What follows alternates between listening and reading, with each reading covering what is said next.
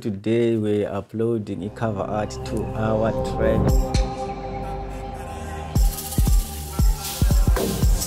So guys, back with another helpful video. So today we're uploading a cover art to our tracks, and as far as I know, there's a lot of different ways to do one thing, which is uploading cover art. And personally, the one that I've loved to implement is using e-app or on my phone. One thing I'm sure of is that also Windows Music Player can do the same thing, but I've noticed that after some time, maybe when I share the track into a different platform, the cover art would have lost some quality, I think. So that's why I don't really like using Windows Media Player to change the cover art and maybe downloading some other apps for a computer, which is also okay, but that's not for me. So what I always do, I use the app Music Tech, I think. So I'm just going to show you what you should do.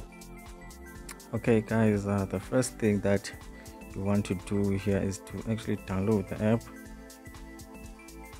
So I'm just gonna go to Play Store and search Music Tech Editor. From there you download Music Tech Editor. As you can see, I've already downloaded it. It just says I must open. So all I can do is just open the app.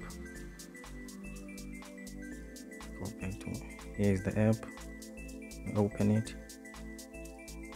Now from there you see there's a lot of tracks on my phone, but I'll just make an example by changing one of those and adding my own cover art.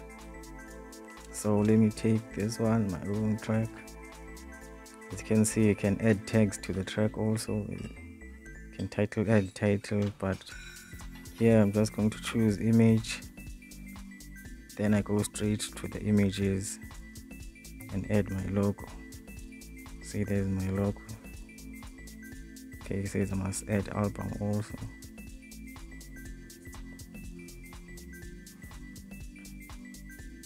And there, that's it. As you can see, there is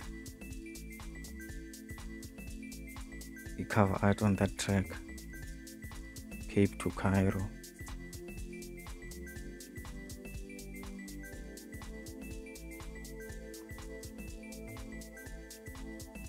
As you can see here,